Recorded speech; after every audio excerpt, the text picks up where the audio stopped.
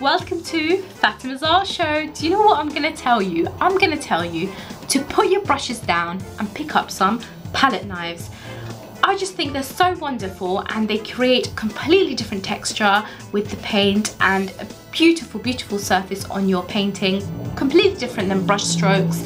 So I thought I'll share kind of my knowledge with you today, and hopefully it will help you experiment with using the palette knives and give an idea on how to use them, because a lot of people are so used to using the brush and they forget that a lot of artists have achieved amazing paintings, beautiful textures by using palette knives. So I just thought I'll cover that today. Hope you enjoy. Just squeeze some oil paint straight from the tube here on the table.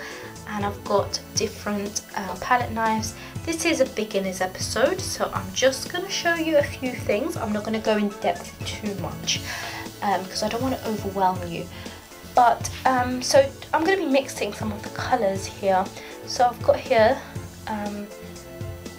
the red, and I just love oils because they're nice and thick. You can also use acrylics for this. It'll work perfectly fine. I'm going to mix a kind of orange colour in the middle there. So I've got my three colours. You can almost use it like a little mixing device. Okay, so I've got it nicely there. The first technique I'm going to show you is just by putting some paint on this palette knife. I'm going to be using it to create a smooth sort of texture. Can you see that? So I'm just scraping it all the way across the page. And I'm just scraping it, so you can use it. Now I always talk about how sort of the palette knives creates texture, but also the palette knife can be smooth. You can use it sort of to create a smooth look. So as you can see, just by scraping it here, I've just created a nice smooth lovely finish there. You see that? That's absolutely beautiful. So here you go, a nice smooth kind of finish. Can you see that? It's absolutely beautiful. I love it. The next one I'm going to show you is the one with the straight palette knife, so the straight edge palette knife. And this one I think is great for if you're doing sort of grass, if you're doing patches of grass, and you can create textures like that.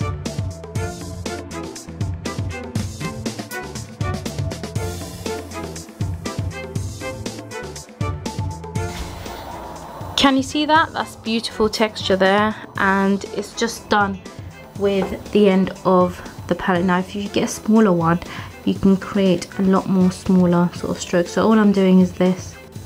So the next one I'm going to do is with the slanted edge one. So you've got a nice lovely slant, and I'm just going to be taking some paint here.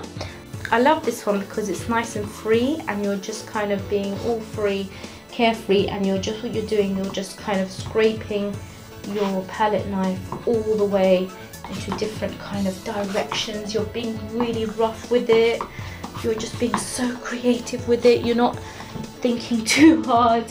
So it's just amazing because I just love that about it. I love the freeness with the palette knife. With this one you're quite free, you're able to kind of move it all the way around. Move the palette knife in all directions, just be completely free. Can you see that? That's a completely different texture there. So like I showed you, I just was completely free, and I just kind of whoosh, whoosh, whoosh. I love it. I just absolutely love it. It was just completely random, and I love the randomness of that one. With the final one I'm going to show you is, I'm just going to scrape my palette knife just like that. Just as I did with the first one. Okay. Then I'm going to put kind of a dark layer on the top. So I'm just going to be quite rough as I did with that one. And I'm just going to put like a dark layer on the top there. So just be quite sort of rough. Oh, I love that. Oh, it's just beautiful the way it is, isn't it? Okay. Now, with this one, I've got this palette knife, which has kind of like a pointy top, and this is the great thing about it. I can scrape the surface and I can create my very own sort of design. I'm just doing a random doodle at the moment. but yeah, you get the point. It is almost like you're scratching, you're etching the surface and to reveal what's underneath. So you put the base color underneath and then you put some more paint on top, and then you just use your palette knife and you can create all sorts of things.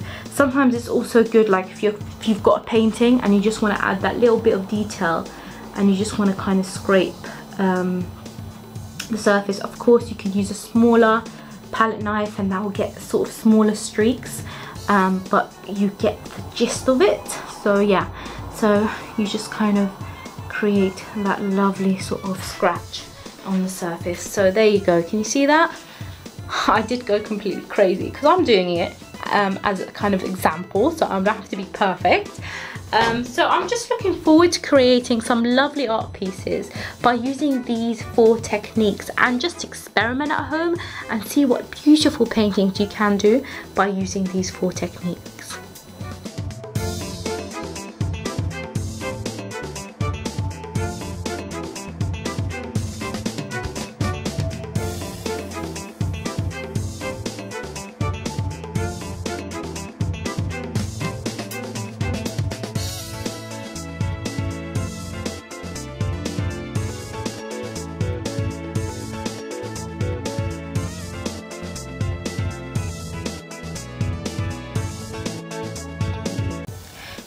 Very much for watching, and I hope you enjoyed that. And you know what I want to say to you before I go? I want to say to you that you can use anything to paint, and you can use different tools. You can kind of invent your own tool. You can do whatever you want. That's what's so wonderful about art.